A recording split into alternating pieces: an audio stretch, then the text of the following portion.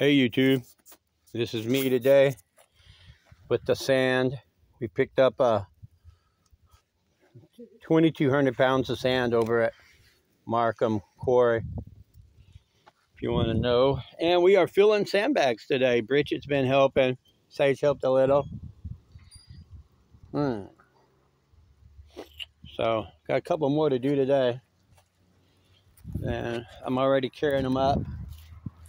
See up here where I filled this wall in today, right up here.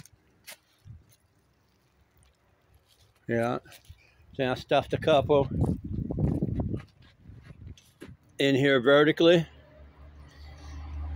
and then I want to stack some more out here, but for now that's good right there, because I'm just shaping it up because we're going to put this swimming pool over the top of it to help waterproof it. So I'm starting the sandbag on the back side. Always throw you a bag down so you got something to go on when you want to come up and down the hill. It just makes it quicker and easier. So anybody can do this. Go down and buy you a $50 to $100 a month camping lot. Get a hold of sandbaggy.com.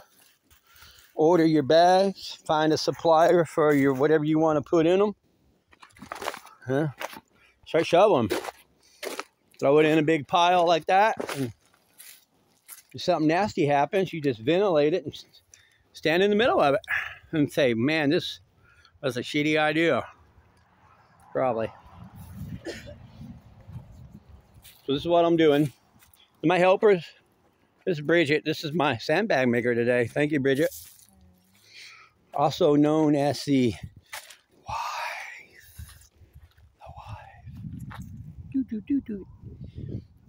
In my YouTube channel video. Now, if you get some kind of career out of it, I want half. So come on down and fill up sandbags. We got about 475 more. But I don't really like using the sand. I think, Sage, if we were using crushed rock, we'd already be done, wouldn't we?